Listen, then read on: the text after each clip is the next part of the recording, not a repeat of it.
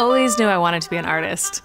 In fact, when I was 6 years old, I wrote on my school application that I wanted to be an artist, a dancer, and a scientist.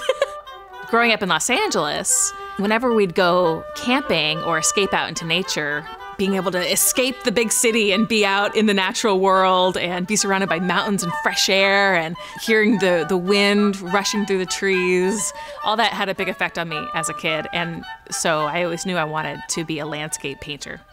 Ready? That's a D, yeah. You want to try the D? Sounds good. Okay, good. Here we go. I grew up in a musical home. My parents are both professional musicians, and they taught me that practice makes perfect. If you want to learn to become an oil painter, you have to paint a lot. Not just one painting here or there, but painting every single day. So I did endless life drawings growing up. When I was 12, I started working in a mural studio, and we painted huge paintings, 40 feet tall, 80 feet long, and I was always up there on a scaffold painting trees, and was told that it was too hard to make a living as an artist, and I should become a doctor or a scientist. I did get my degree in bioengineering, and when I graduated, just decided I didn't want to be in a laboratory the rest of my life, and I love the outdoors.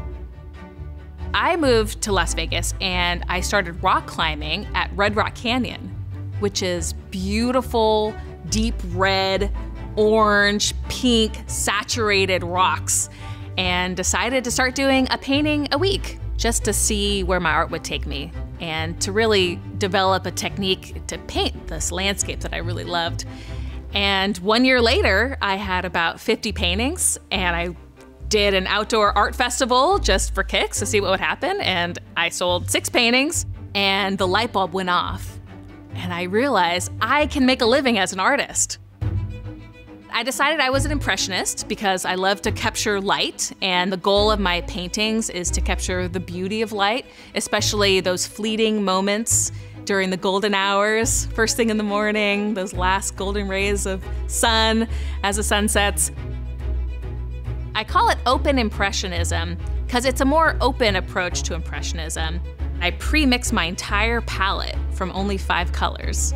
So I have to plan out every single color that's gonna be on the painting in advance before I ever pick up a brush. And instead of using thin, overlapping brush strokes, I use a wide brush, and I work quickly in a wet-on-wet approach to my paintings. And I try not to overlap my brush strokes. And you can see the underpainting peeking through between the brush strokes, which definitely gives it a stained glass mosaic kind of look. People want to surround themselves with beauty and be inspired by what's hanging on their walls. People connect with her work because of the emotional impact her art gives them. You know, it is a feeling that they get because it reminds them of how they feel when they're outside. Thanksgiving has always been one of my favorite holidays. From a very early age, I remember helping my mom prepare the turkey, make the cranberry sauce, make the potatoes, and we make it this whole 2-day extravaganza of cooking that ends in the finale of the whole family being together and enjoying a beautiful meal.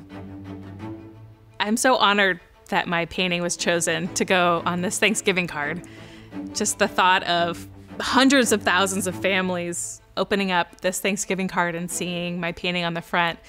I hope it gives them a feeling of joy and reminds them of all their happy memories of being outside under the maple trees, enjoying the fall color. I'm Erin Hansen, and I'm Amica's 2022 Thanksgiving artist.